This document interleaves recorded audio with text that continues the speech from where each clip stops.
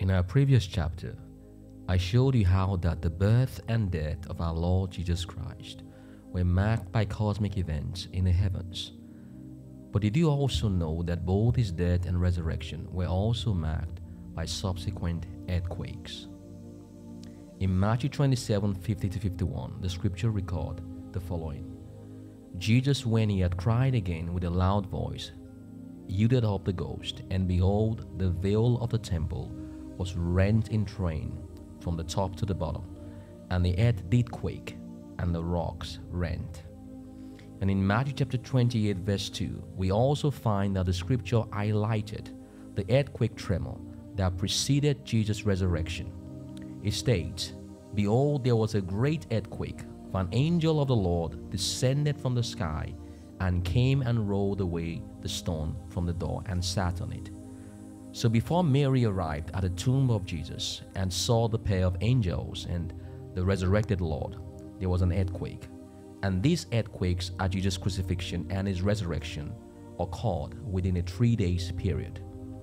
A study of the Earth's interior and seismic activity by seismologists who specialize in the study of earthquakes and provided scientific data that correspond with the discovery of sedimentary disturbances in the region of the Dead Sea, 13 miles from Jerusalem, when combined and examined along with the biblical astronomical information of a solar eclipse occurrence at the time of Jesus' crucifixion as revealed to us in the scriptures, they cited Friday, April 3rd, 33 CE as the best match for the date of Jesus' crucifixion. Again, Friday, April 3rd, 33 CE. For those who still have a problem believing in the doctrine of the Holy Trinity, sleep on that a little. You may have a change of mind when you wake up, or a nightmare while you're sleeping. So why is this all necessary, you may ask me? They are necessary because supernatural claims necessitate supernatural evidences. It's the way of divine truth to leave compelling evidences, infallible proofs, and eyewitnesses in its path. We live in a generation that believes in a lie quicker than they believe in the truth because they don't look at the past. A Russian proverb tells us that with lies you may go ahead in the world, but you can never go back. This is because a truth can be traced to a past, but a lie cannot. The solar eclipse and earthquakes are necessary inscriptions and historical footings for God's handwriting and footprints in the sky and sands of time to corroborate the undeniable and incontestable revelation of the universal truth about Jesus' death and resurrection. So if at all you happen not to have read the Bible or believe in the central claim of Christianity about Jesus' death and resurrection for all mankind, you will have no excuse when you stand before His Majesty on the day of judgment.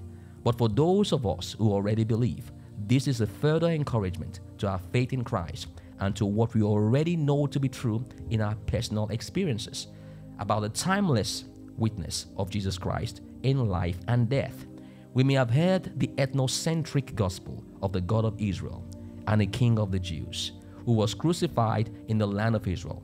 But have we heard the geocentric gospel of the Lord of the earth and the cosmocentric gospel of the Lord of the heavens, of which I am appointed and commissioned by the benevolent grace of the Triune Godhead as a custodian and steward to bring to us on this day? In 1 Corinthians 7 verse 20, the scripture tells us, "Let every man abide in the same calling wherein he was called." So have we heard the geocentric gospel of the kingdom of God from the loins of the earth? And can we hear the cosmocentric gospel of the kingdom of heaven? This is the gospel of the kingdom and the witness of the Spirit of God to all nations and people under heaven. It is fascinating and sad to see how oblivious and ignorant men could be at the scene of the crucifixion of our Lord Jesus Christ, with a solar eclipse about 3 hours climaxed with an earthquake that was tiny enough to shake the crucifixion grounds, but kind enough not to harm anyone. Many were still unable to perceive the voice of nature's cry and its appeal to their physical and human senses. It is no marvel Jesus told the Father on the cross to forgive them, because they were so mentally ignorant and blind that they could not read the signs except the centurion soldier and those who stood with him. Matthew 27:54 narrates, Now when the centurion and they that were with him, watching Jesus, saw the earthquake and those things that were done, they feared greatly, saying, Truly, this was the Son of God.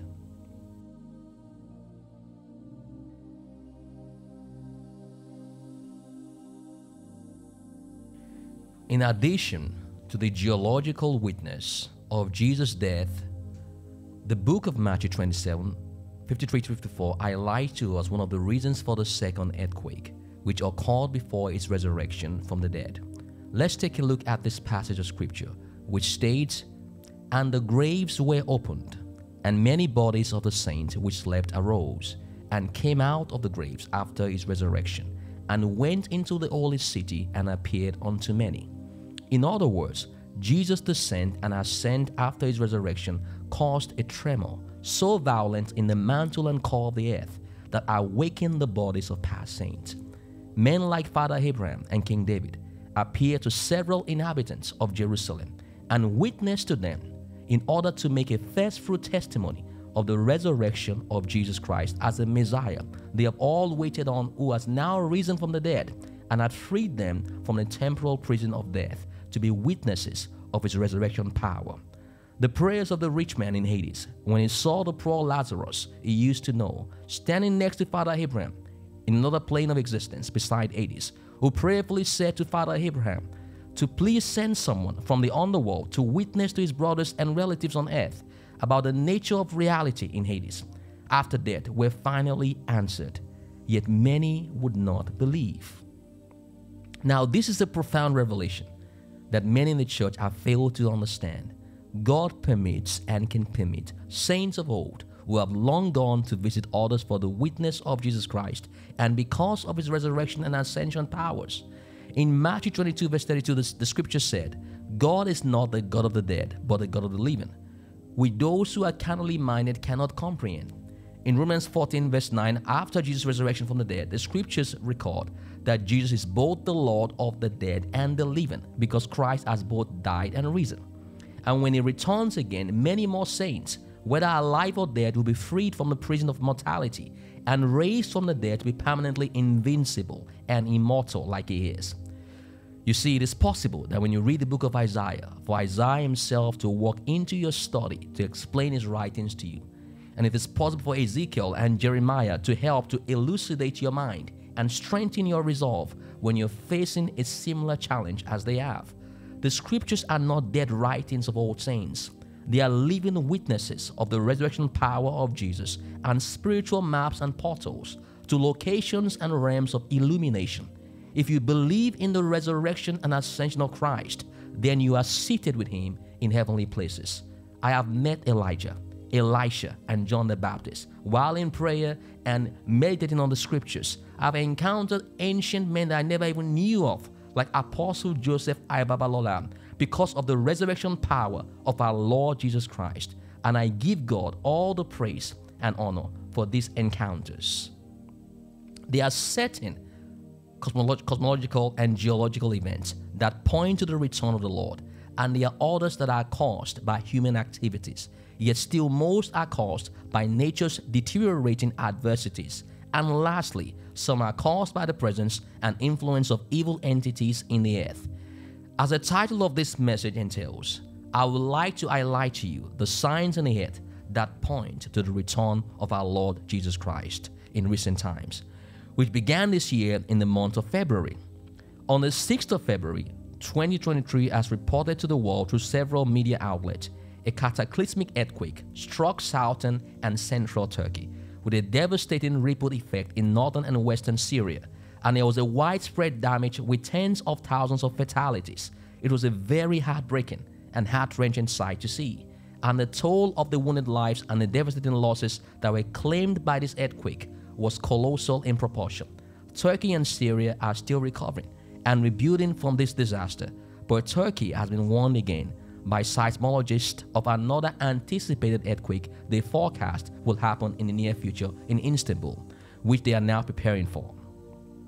And as earthquake engineers will often express, earthquakes do not kill people, buildings kill people. While I understand their logic, I do not necessarily agree with their sentiment, but they are right in that if the structural integrity of a building is not firmly established, it can compromise the strength of a building if the building is struck with a turbulent tremor of an earthquake or a quiver by another element of nature. In places where the foundation of a building are firmly rooted, an earthquake of an astronomical size would cause minimal damage, if any. But in places where the foundation of a building are loosely rooted, even a small earthquake can claim many lives and cause many losses. This brief introspection reminds me of the words of Jesus in Matthew chapter 7, verse 24 to 27, when he said, "Therefore, everyone who hears these words of mine and puts them into practice is like a wise man who built his house on the rock. The rain came down, the streams rose, and the winds blew and beat against that house. Yet it did not fall, because it had its foundation on the rock. But everyone who hears these words of mine and does not put them into practice is like a foolish man who built his house on sand. The rain came down, the streams rose, and the winds blew and beat against that house, and it fell with a great crash." The message to take from this scripture is that the Lord Jesus is our firm foundation. Even in the most difficult times, whether physical, emotional, mental, or spiritual, you can trust Him and His words. There's a saying that the bird that sits on a tree is never afraid of the branch breaking, because our trust is not in the branch, but in our wings. This is why it is wise to build our trust in the one who is eternal, because everything visible and material, however secure the same, are temporal, and it can certainly fail and disappoint us. But even in that, Jesus was physically and materially victorious. Who would have thought that a Titanic ship could sink in the ocean, and an ark of gopher wood by Noah could survive a global flood? When God breathes on something or someone, it is different.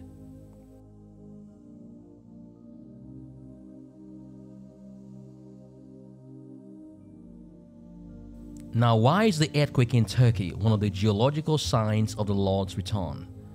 There have been deadlier earthquakes in the past that claimed more lives and caused greater damages.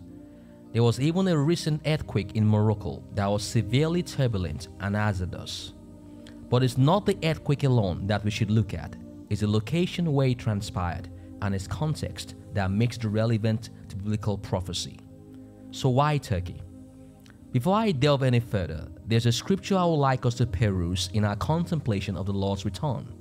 Matthew 24, 37-38 state, "As it was in the days of Noah, so it will be at the coming of the Son of Man. For in the days before the flood, people were eating and drinking, marrying and giving in marriage, up to the day Noah entered the ark." Evidently, from these verses of scriptures, the Lord provides us with one of the signs of His coming by comparing it to the days of Noah. Now, please understand that the days of Noah do not only point to the return of the Lord Jesus, but it is also characterized by a variety of several sociological and geological features in society. Some of these may include human attempts to alter the genetic identity and structure, also known as sex change, transhumanism, or bioengineering, which is similar to the genetic modification of humans who lived in the days of Noah and hybridized their genealogy with fallen angelic beings through sexual intercourse. The days of Noah were also characterized with other sexual perversions, moral decadence, a mental health global crisis, particularly in the imaginations of the people, as revealed to us by God Himself in Genesis chapter 6, verse 7, alien invasions by the fallen ones, many weddings, flooding, heavy rainfalls, and the appearance of the rainbow, which has gathered more publicity than usual by the LGBTQ community activities banners in several parades and protesting. I have learned from personal experience that even when unintended, the evil that men do to harm those who are good and to corrupt the things that are sacred can assist with God's bidding. Proverbs 20 verse 24 states, "Man's goings are of the Lord. How can a man then understand his ways?" Yet all this list of activities are the sociological factors. There's another factor that's evaded the prophetic forum and the public eye, and it is the answer to my previous question: why Turkey? In 2004, a media team led by Andrew Ewan and Manfei and Pastor Boaz Kwong announced their discovery of Noah's Ark on Mount Ararat in Turkey. But they were met with skepticism. from some geologists and historians as to be expected. They reported they had found a large wooden structure at an elevation of 4,200 meters during their fourth trip to the mountain. After similar sightings by another exploring team between 2007, 2008, 2009, and again in 2010, a team of evangelical Christian explorers claimed they have found the remains of Noah's Ark beneath the snow and volcanic debris on Turkey's Mount Ararat. Genesis chapter 8 verse 4 states, "And the ark rested in the 7th month on the 17th day of the month upon the mountains of Ararat."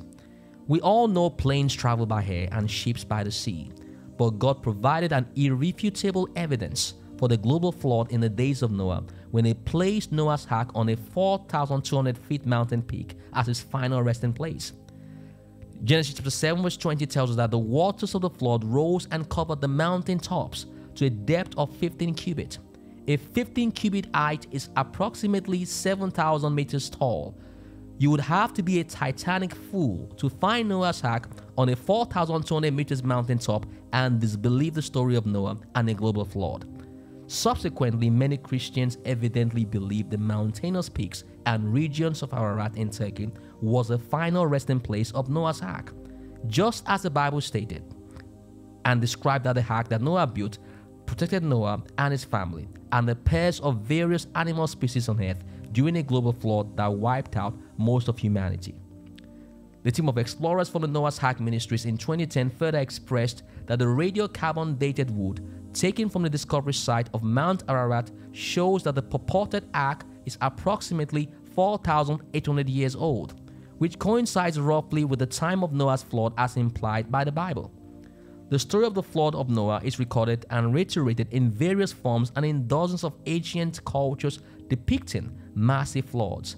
Yet several geologists and historians find the story of Noah irreconcilable with their atheistic worldview and their understanding of the world. Ironically, a vast distance across the globe between Turkey and California in the United States of America provided yet another corroborating evidence to substantiate the story of Noah. The oldest living tree on our planet, known as Methuselah in the National Forest White Mountains in California, UCA, is reported to be 4,855 years old. And remember what I told you before, that a piece of wood from the purported Ark of Noah discovered in Turkey had been subjected to carbon dating by the team of explorers in 2010 and was estimated to be approximately 4,800 years old. Evidently, both dates coincide and complement each other, as the oldest living tree or thing that's been confirmed in our planet is also pointing to the Ark of Noah in Turkey as a universal and parallel truth. Finally, as recent as April 2021, a team of archaeologists using an advanced 3D scans of the area in eastern Turkey, believed to be the location of Mount Ararat, confirmed it to be the true location of Noah's Ark. Researcher Andrew Jones and lead scientist Dr. Fethi Ahmet Yüksel of the Department of Geophysical Engineering, Applied Geophysics Department of Istanbul University, told the British media that the 3D scans of the area discovered a formation of the exact length of the ark, detailed in the Bible as being around 300 cubits in biblical terms. Quoting the words of the researcher Andrew Jones, he said, "Such parallel line and right angles below the surface is something you would not expect to see in a natural geological formation, but these results are what you would expect to see if this is a man-made boat matching the biblical requirements of Noah's Ark." So as previously highlighted to us from the words of Jesus in Matthew 24, the Ark of Noah in Turkey is our first geological evidence for the return of the Lord. Though mountains are geological features of our planet, the discovery and confirmation of Noah's Ark on the mountains of Ararat is a geological factor for the return of the Lord. So Noah's Ark on Mount Ararat is both a geological feature and factor for the return of the Lord. Secondly, the earthquake in Turkey in the month of February this year is another geological factor. Certainly, there are earthquakes in other countries and locations that are correlated to the return of the Lord Jesus, but Turkey's earthquake is prophetically poignant and significant. Jesus said in Matthew 24 verse 7 that one of the frequent geological hazards that will precede his return are earthquakes in various places. So sadly, there's a spiritual reason for earthquakes, besides the scientific explanations that seismologists provide for them. which I will share with you before or by the end of our discourse in this segment. Contrary to many religious thinking, God is not directly responsible for many earthquakes on our planet, even the ones that point to the return of the Lord Jesus. It's another spiritual reason for this that I will share with us in a few moments. Though several preachers are quick to attribute a natural disaster as an act of punishment from God. But if this was the case, why have many faithful Christians been victims of natural disasters? It is more complicated than we often assume, but I'll come to this in a little while. There are plagues that are human caused and plagues that are nature caused, and there are plagues with supernatural origins, whether from evil or good. Like I showed you at the beginning, the earthquake that occurred at the time of Jesus' death and resurrection did not take any lives, though this would have been well deserved for the religious mob who conspired together with the people to crucify him. It would have been well deserved and justifiable for God to do so at the crucifixion of his son, yet God did not take any lives by either earthquakes, or it would have been recorded in the historical archives of the crucifixion story. Now, another brief correlation between the ark on Mount Ararat and the earthquake in Turkey is this: mountains are often created by earthquakes. Science tells us that the earth is made of 3 layers. The top layer is known as the crust, and beneath the crust is the mantle, and beneath the mantle is the core of the earth. While the crust and surface of the earth is a thin hard skin, the mantle of the earth is a thick semi-solid layer, and it is divided into an upper and lower mantle. The upper mantle and crust together makes up the lithosphere of the earth, and the base of the lithosphere of the earth are made of 7 large tectonic plates in different sizes and shapes, and there are other smaller tectonic plates as well that were previously fitted together with the 7 large tectonic plates like a jigsaw puzzle.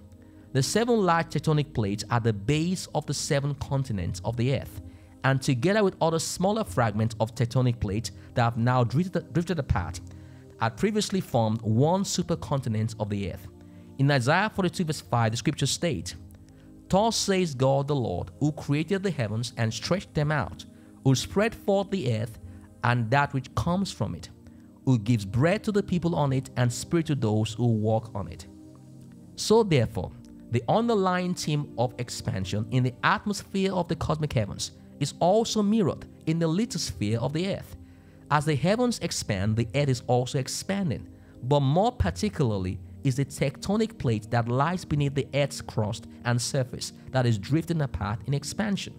Beneath the earth's surface, there's an intense heat and pressure that is conducted by circular motion of convection currents, which is responsible for the division and drifting apart of the previously one supercontinent into 7 different continents, which today represent Asia, Africa, Europe, North America, South America, Australia, and Antarctica.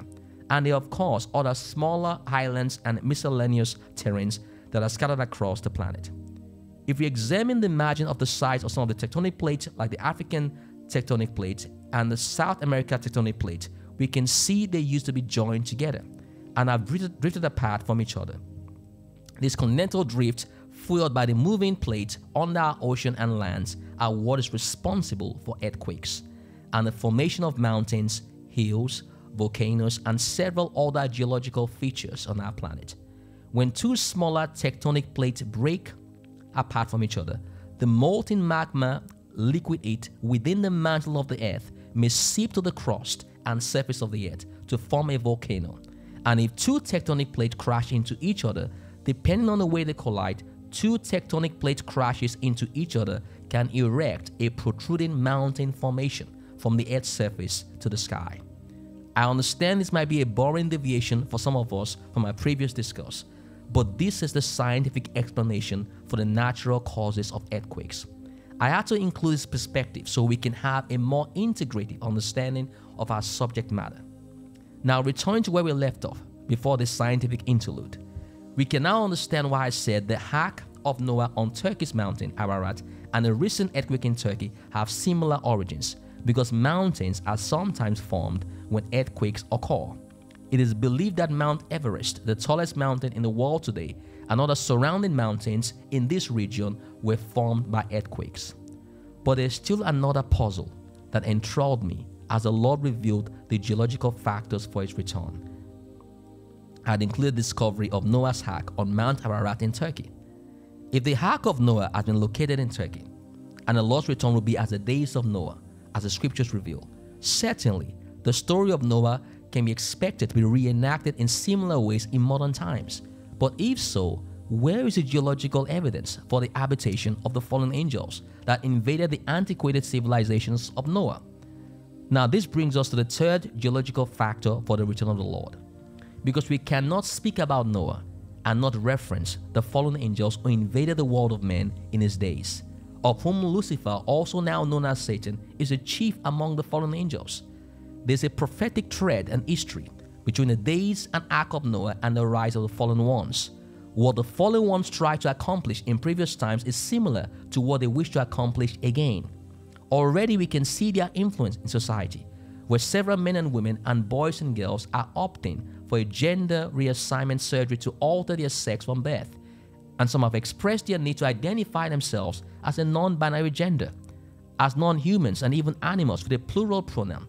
This makes it easier for the fallen angels to hide among humans and to cleverly cohabitate with humans covertly. The LGBTQ and non-binary gender movement is much more than the eye reveals. In Revelation chapter 2, verse 12 to 13, the scriptures reveal the following. And to the angel of the church in Pergamos write, This thing saith he which hath the sharp sword with two edges. I know thy works, and where thou dwellest, even where Satan's seat is, and thou holdest fast my name, and hast not denied my faith, even in those days wherein Antipas was my faithful martyr, who was slain among you, where Satan dwells. This is an intriguing verse of scripture. Allegedly, Satan, who is the chief prince of the fallen angels, has a throne and residence on planet Earth in the region of Pergamos. But the question we might ask is this: where is Pergamos? Pergamos was an ancient Greek city located on the north edge of the Caicus Plain and has been occupied by various nationalities, including Romans and Arabs in times past. But it is today occupied by the city of Pergama in Turkey. Pergamos in Greece also means height or elevation. Isaiah 14:14 tells us that the promising of Lucifer was his prideful ambition to ascend into an elevated height that was exclusive to God. But in the course of his prideful ambition, God cast him down to the underworld. So it appears that three geological factors for the return of the Lord is situated in modern-day Turkey. One, the recent earthquake in the month of February, and another anticipated earthquake in Istanbul, Turkey. 2, Noah's Ark discovered on Mount Ararat. And 3, the biblical location for the habitation of Satan's throne and his fallen angels. As far as the east is from the west, Noah's Ark is situated in the eastern region of Turkey, and the city of Pergama is situated in Turkey's western region. Turkey may not be known as a Christian nation or celebrated as such, but it is a pivotal ground for end-time prophecies. And it is a unique and special location with a geopolitical and cultural significance for the world over.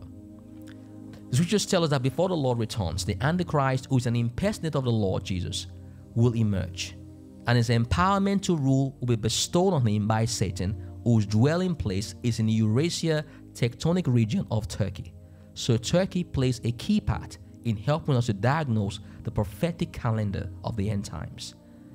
Now, I don't believe the Antichrist currently resides in Turkey, but there's a correlation between the near future Turkey and the enthronement of the Antichrist.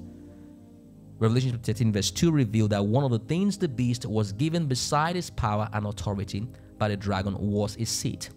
There is not a lot I can say on camera, but if you're really listening, you will understand and pray for the people of Turkey. We must pray for the spiritual climate of Turkey, that the gospel of Jesus Christ will penetrate the minds and hearts of its inhabitants and people. There is more that I cannot say on camera, but those who pray will understand the significance of praying for Turkey and helping the Christians on ground. There's also a fourth and fifth geological factor for the return of the Lord in recent times, which I will discuss with you in the next segment. But I remembered making a promise to explain the spiritual reasons why earthquakes sometimes occur to signify the return of the Lord. The book of Luke chapter 19 verse 37 to 40 elucidates this reason to us. Let us see what it says. Now as soon as he was approaching near the descent of the Mount of Olives, the whole multitude of the disciples began to praise God, rejoicing with a loud voice for all the miracles which they had seen, saying, Blessed is the King who comes in the name of the Lord. Peace in heaven and glory in the highest. And some of the Pharisees in the crowd said to him, Teacher, rebuke your disciples. But Jesus answered and said, If I tell you, if these were silent, the stones will cry out. As shown to us in this passage of scripture, the disciples of Jesus were exuberantly expressive in honoring, praising, and talking about Jesus in the public space.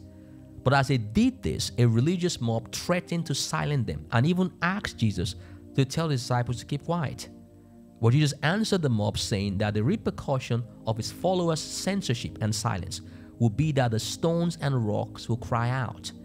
Now, don't forget that Jesus gave this admonition to the Pharisees as he approached the foot of the Mount of Olives, because I'll revisit this shortly to verify the illumination and providing for your edification on the spiritual grounds and reasons for certain earthquakes. What the Lord was simply saying here is do not persecute his followers or try to silence their voice in their effort to honor him, especially as it relates to the subject of his coming. Because if you do this, the earth will open its mouth to speak on their behalf and will potentially swallow you. The persecution of the Church of Jesus, particularly his bride, who rejoice at his coming, is one of the reasons for earthquakes. And because the persecutions of the bride of Christ and his church will increase in the end time, is why there will be many earthquakes in the earth. Selah, meaning pause and think on this. To understand earthquakes more exhaustively, we have to understand our planet. I have helped to provide a scientific overview of the tectonic plates of rocks that causes earthquakes, but it's a larger spiritual perspective we must consider, which I delved into in my message titled, How to Save the Planet, the Geocentric Gospel of the Kingdom of God and Heaven. I would suggest that you watch this message to get a more exhaustive gleaning into the planet we call home. Now, returning to my final thought on the signs in the earth and the conclusion of this segment, we have seen from the beginning how that an earthquake marked both the death and the resurrection of Jesus Christ. But did you also know that the deadliest and most destructive earthquake that the world have yet to see will transpire at the return of the Lord Jesus to planet Earth? Let's take a quick look at Zechariah chapter 14 verse 4 to 5, which state, On that day his feet will stand on the Mount of Olives, east of Jerusalem, and the Mount of Olives will be split in two from east to west, forming a great valley, with half of the mountain moving north and half moving south. You will flee by my mountain valley, for it will extend to Azel. You will flee as you fled from the earthquake in the days of Uzziah, king of Judah. Then the Lord my God will come, and all the holy ones with him. Now the verse before this tells us why the Mount of Olives will be split into a valley by an earthquake. It says that the Lord will descend on the Mount of Olives to fight against the army of nations that surrounded his people with the intention to harm them. So when we compare this verse of scripture with Luke chapter 19 verse 14, when the Lord answered the Pharisees who rebuked his followers and tried to silence them near the foot of the same Mount of Olives, where the Lord said the stones will cry out if his people are silenced, we can see that the Lord was referring to an earthquake. Censoring, persecuting, and even attempt to silence the voice of God's children in diverse places will lead to hazardous earthquakes in certain locations. Revelation chapter 16 provides us with a more elaborate depth of understanding. And this is how we shall conclude on this segment of Signs in the Earth. I'll read. Revelation 16 verse 15 and verses 17 to 19 reads, Look, I come like a thief. Blessed is the one who stays awake and remains clothed, so as not to go naked and be shamefully exposed. The seventh angel poured out his bowl into the air, and out of the temple came a loud voice from the throne, saying, It is done. Then there came flashes of lightning, rumblings, peals of thunder, and a severe earthquake. No earthquake like it has ever occurred since mankind has been on earth. So tremendous was the quake. The great city split into 3 parts, and the cities of the nations collapsed. God remembered Babylon the Great and gave her the cup filled with the wine of the fury of his wrath.